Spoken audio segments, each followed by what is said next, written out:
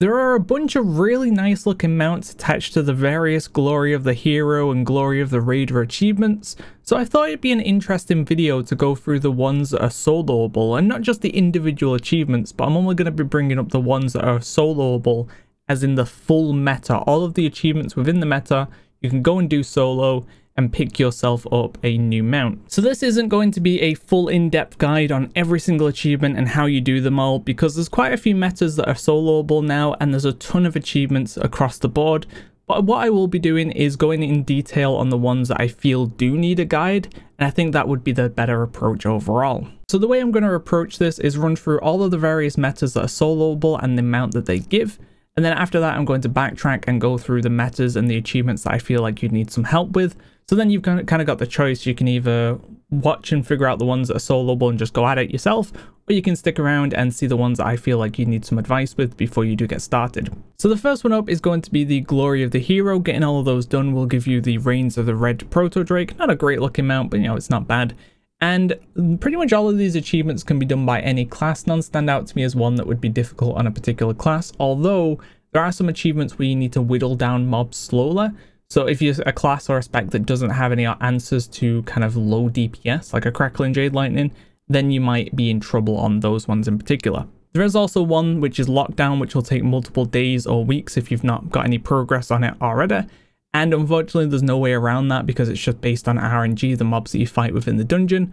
So you'll just have to keep coming back until you've got that done. So unfortunately, it does mean this meta can't be done in one day. The next one up is going to be the Glory of the Ulduar Raider, and completing this will actually give you two mounts. It'll give you the Ironbound Proto Drake and also the Rusted Proto Drake, and all of the achievements in here are pretty easy, honestly. There's a couple that you need to kind of use your brain a little bit for, and we'll talk about those later, but overall very straightforward raid to do and can be done within less than an hour, like 20-30 minutes if you know what you're doing, and you'll get yourself two mounts. So definitely one worth doing if you haven't got these already. The next one that's soloable is going to be the Glory of the Icecrown Raider 10-man and Glory of the Icecrown Raider 25-man. Completing 10-man will give you the Bloodbath Frostbrood Vanquisher, and doing 25-man will give you the Icebound Frostbrood Vanquisher.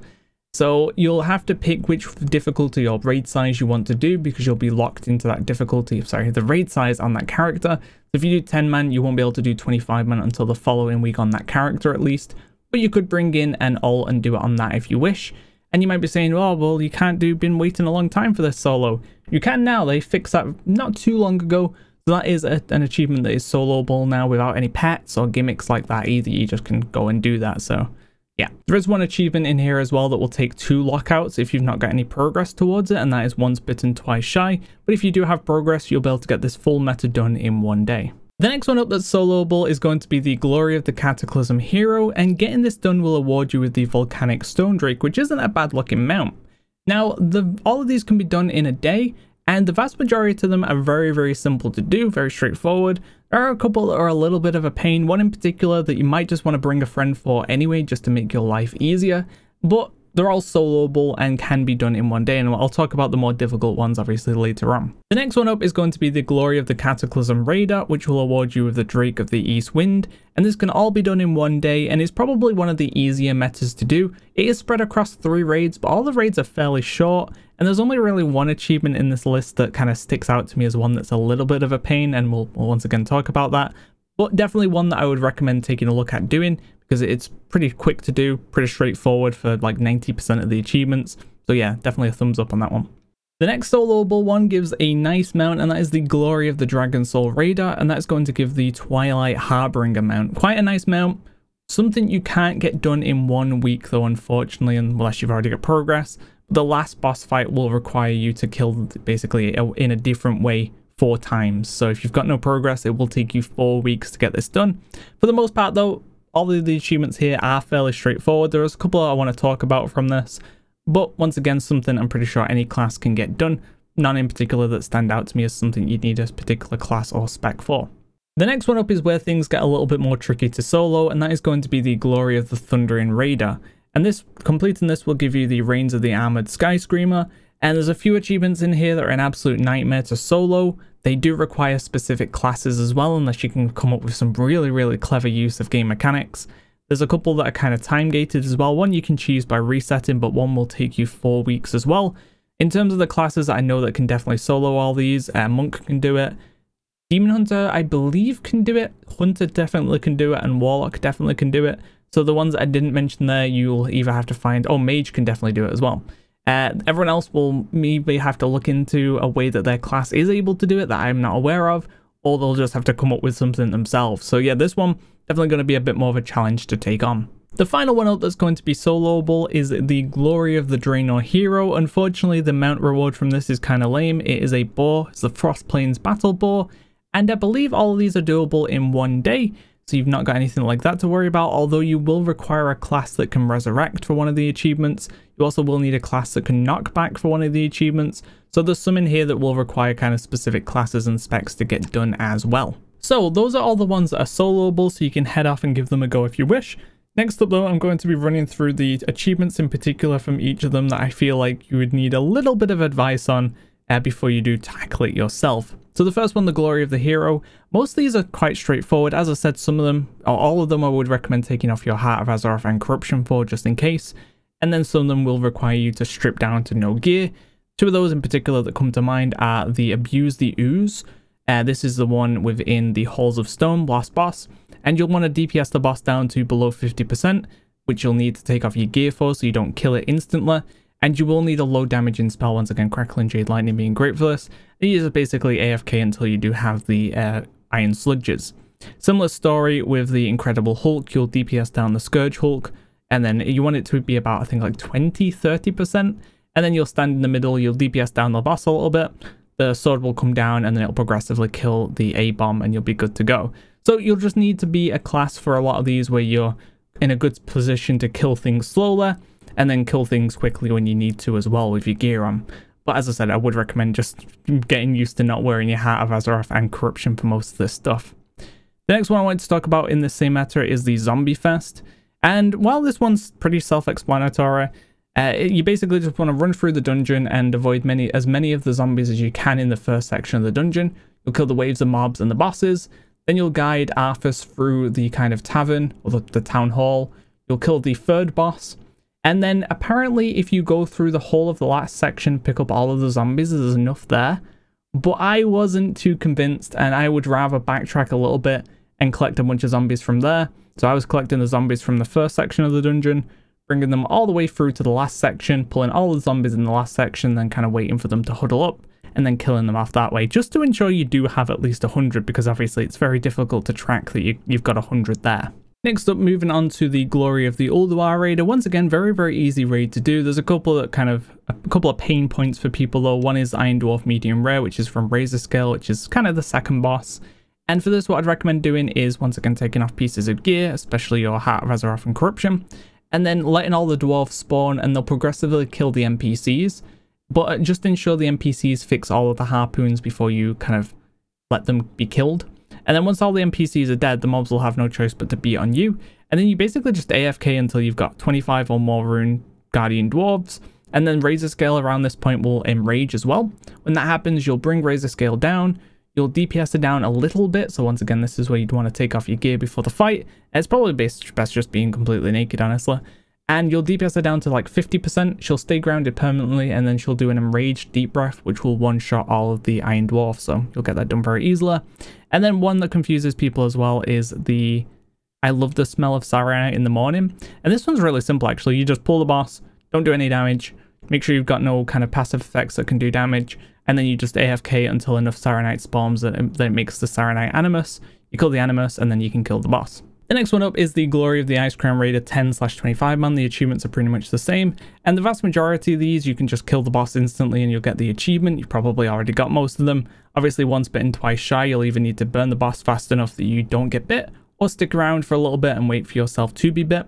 Neck Deep in Vial, similar situation. You can just kill the boss before that phase happens and you'll get the achievement. Portal Jockey isn't as complex as it sounds. You'll just use like the Crucible Essence in your Heart of Azeroth, and you'll be able to heal the boss with that. Obviously, if you're watching this in the future and you don't have the Heart of Azeroth, then you'll need to find an alternative way of healing the boss. But player, like class heals work as well, so you can use those. And then been waiting a long time for this. This is one of those achievements that's kind of caused a lot of pain in the past. But right now, at least, it's super simple. You can do it solo. You don't need a pet or a guardian or anything like that. You'll pull the boss, you'll AFK in phase 1, so don't do any damage. Leave all the ads up. Necrotic play will go on you, it'll expire, it'll jump to the ads, it'll kill the ads, and then you just need to make sure you're in range of the ads when it kills all of them, and then it'll jump back to you. You'll have like 10 or so stacks, and you just repeat that until you've got 30. The only thing that's difficult here is not getting knocked off the room by the shadow traps. You can take the risk and stand under the throne, but sometimes it can knock you in an awkward direction and you might be knocked off, but it's up to you. The alternative is just slowly moving around the room whenever you see a shadow trap be cast. But either way, all of these can be done in at least 2 resets. Unless you've already done the raid once before, then you can get it all done in 1 reset. The next one up is the Glory of the Cataclysm hero. Very similar story here. Most of these can be done by killing the thing very fast or taking off your gear and whittling things down slowly, so I'm not going to go into detail on those. There is one in particular though that is a pretty big pain to solo, and it might not be worth trying to solo it because it is very annoying to do, and that is the crushing bones and cracking skulls. If you bring another player along, this becomes a hell of a lot easier, but it's not that it's difficult, it's more just annoying, honestly. So it requires you to defeat the boss after killing 10 angered elementals with the Skullcracker. Now this wouldn't be too bad, except the amount of angered earth elementals that spawn are based on the players hit by Quake. So if you're on your own, only one is ever going to spawn, and they eventually expire as well. So the way this works is you want to take off all your gear, you want to make a keybind or a macro for sit, and then you basically want to turn your back towards the boss and spam sit. You can wait until he's casting Quake if you want to, but I just found it easier to just AFK and spam sit. And then what you need to have happen is for him to cast Quake and it hit you 5 times in a row. It has to hit you 5 times in a row. If it hits you 4 and then you don't get hit by the 5th, then you get hit by the 6th, that's not really any good because by then the first one will start to expire and you won't really get it reliably. The other thing that makes this annoying is he's only ever going to cast Skullcracker twice. He casts it at 66% and 33%. So you'll want to go in the fight with a low damaging spell. You'll pull him down to like 75, 70%-ish. Just make sure you don't accidentally take him any lower. And then you'll basically AFK until you have 5 in a row Quakes hit you. So then you have 5 angered earth elementals. And when you get hit by the 5th, you'll see the debuff on you. Then you want to take the boss down to 66%. The 5th angered earth elemental will spawn. You'll then get hit by the Skullcracker. That's your first 5 done. Then you'll bring the boss down to like 40, 45%. And then you'll have the same thing happen. You'll get hit by 5 Quakes in a row. And then you'll bring the boss down and get hit by Skullcracker again. It's just really tedious. You're going to have to be resetting this boss quite a lot to get it done properly, I'd imagine. There's been a few times I've actually done too much damage or nearly killed him, etc. So it's just really finicky. And it gets made a lot easier if you do bring multiple people. So the next one up is the Glory of the Cataclysm Raider, and overall this meta is pretty simple to do. Even the one that I'm about to talk about is fairly simple as well. It just had a kind of low obtained rate for how many players have done this, so I thought I'd talk about it quickly as well. So that is Stay Chill, which is to defeat the first boss of Throne of the Four Winds while you have 7 stacks of Wind Chill. And basically you'll go into the boss, you'll head over to Nazir's platform, you'll stick around on there. I would recommend doing this on Heroic, it does actually make it easier. You'll get a few stacks of the Wind Chill. And then when I had 6 stacks, what I did then was jumped over to one of the other bosses' platform, killed it, jumped back to Nazir, refresh my stacks, giving me the 7th, and then I'd jump over and I'd kill Nazir once I get the 7th, and then I'd jump over to the final boss, and then all 3 would be dead, and I've still got the debuff. And that's it really. It's really not too bad of an achievement at all. I never missed getting the stacks, even with gear on, so that shouldn't be a problem either unless you may be a tank spec, but I don't see that being a problem. The next one up is the Glory of the Dragonsoul Raider, and overall not too bad either. The first one we'll talk about is Ping Pong Champion. You might need a little bit of mobility to get this done, but very easy to do yourself. You just kind of want to position the boss and yourself so that you're near the orb and he's always kind of behind you, so that there's never really a risk of him accidentally hitting the orb. Then you'll bounce into the orb, you'll run around, you'll kind of do like a U-shape, and then you'll hit the orb again, and you'll just keep repeating that until you've hit it 10 times. And then on the 10th, you'll pull the boss up more. You'll pull the boss over so he's in front of the orb, you get hit by the orb, and then you'll be able to finish the fight no problem. The next one up is Deck Defender, and this one's a little bit more tricky but still very easy to do. You basically just need to stop any swirlies from happening in general, and you can do that by making a macro with target, twilight, space assault, space drake, and then under that /cast some kind of range spell that you've got that does decent damage. And then whenever the drakes are coming, you'll spam that macro, you'll kill them before they even get to do the barrage, and then outside of that just soak the massive swirler. And you can track this achievement as well to see if you failed it, and if you do fail it, just jump off. But yeah, you basically can kill the 2 Twilight Drakes before they even get to do anything, 99% of the time. So it just makes things a lot easier. One thing to keep in mind though, if you kill it too early, it'll actually stay on 1 HP and it'll kind of need to pass the middle section before it's able to fully be killed. I had that happen a couple of times where I didn't quite realize that it hadn't been killed, and then it's doing the barrages and I end up failing because of that. But overall, if you have a macro and a range spell, it should be pretty easy to get that done. And then the final one here is maybe he'll get dizzy. Very, very easy as well, but once again, kind of obtained by a kind of low percent. So all you need to do when you jump onto Deathwing's back, you'll kill a left side kind of tentacle thing and a right side tendril. And then you'll make him spin left and you'll stand in the hole where the tendril is, and then you'll run over to the right and stand in the hole and it'll spin right, and then you do the left and then you do the right, and then the achievement should show as done, and then you'll be able to kill the boss as you normally would and you'll get that achievement. So this meta is where things start to get a bit more tricky, and that is the Glory of the Thundering Raider. The first achievement up is the Lightning Overload, and this one's technically not soloable, but it's been able to be bugged out for multiple expansions now, and I assume it still will be for multiple more. So what you need to do for Lightning Overload is take Jin Rock to kind of like this southeast corner, and you'll be inside the corner and the orb will kind of spawn in the wall, and then when there's two orbs, they'll both be trapped inside the wall, they'll be on top of each other, and you'll get yourself the achievement. It might take a few attempts to get this right, but once you do get it right, you'll just get the achievement. You won't have to do anything crazy, you just stand in a spot and there you go. The next one up is an absolute pain, and that is Soft Hands on Ji Kun, and this either requires you to come up with some clever ways of using items within the game, or you'll need to be a hunter, a mage, a warlock, or a monk. Those are the only classes I could see that were able to reliably do this. And the way this fight works is you'll pull the boss, you'll go jump onto the platform below, you'll break the eggs, you'll get a feather, and then you'll fly up and you'll collect this golden egg that will fall off the kind of nest that's above the nest that you jumped down onto, and on the right hand side of that upper nest is where the golden egg will fall off. And then you'll take that egg and you'll need to get it back onto the main platform. And that's where things start to get tricky, because normally you'd throw it to another player. And that's where like hunter, mage, monk come in handy, because you can either use things like levitate or disengage, or you can use like transcendence or the warlock port to get yourself back onto the main platform. And then the final thing that makes those classes in particular useful, especially hunter and mage and stuff, is they'll use their pets to then kill the boss, because while you're holding the egg, you can't actually use any spells. So how you would generally approach the fight is you would do /stopwatch to get up the stopwatch, you would hit the boss with something and then start the stopwatch, and then you can either DPS down the boss a bit more if you wish to, just make sure you're not going to kill it with any RNG spells, which is what actually happened on one of my attempts. And then you'll jump onto the nest down below, the one that's got like big red beam I should say. You'd kill the eggs there, you'd get yourself a feather, and then when the timer gets to about 10 seconds, you'd fly up to the right hand side of the nest. Obviously, before the fights began, you've put down your teleport or your monk clone or whatever you need to on the platform. And then a few seconds later, the egg will drop down, you'll grab it, and then you'll put yourself back onto the platform using your teleport or your levitate or whatever. And then you'll find some way of killing the boss without dropping the egg. And that's where things get tricky as well. You either need to have a pet up, or you need to have timed dots really well, or you've used like corruption RNG. Either way, you have to come up with some clever way, and that's what makes this achievement really difficult. The final meta to touch on is the Glory of the Draenor hero, and most of these are pretty easy to do. The only ones that are kind of difficult because they require a specific class or spec. And the first one up is No Ticket. That is going to be in the Green Rail Depot. You'll go in there and you'll need just some kind of knockback, so Ring a Piece or Typhoon, those kind of things will knock a mob back.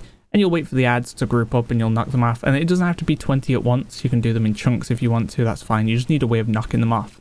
The other one is Leroy, where you'll just need a class or spec that can use a resurrect, and you'll resurrect Leroy and you'll be fine from there. So that just brings us to the end of the video, and this is an idea I've had down for a while. I've just really struggled on how to make this into a video without it being insanely long by covering all the achievements, or by making it so I cover one and then move on to the next, because then you're waiting a really long time to find out all the ones that are soloable. So I thought this was the best approach. I'm not entirely happy with it, but I thought it was a good compromise overall for the video idea.